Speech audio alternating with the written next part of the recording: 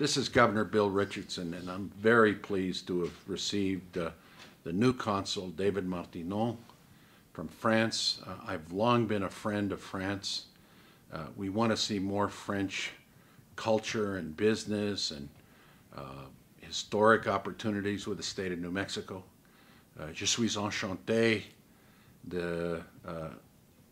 I forgot now. But my main point is that it's great that the consul came to see me, and I look forward to a strong American-French relationship in the new Obama administration with President Sarkozy. But I'm delighted that France is showing interest in the state of New Mexico.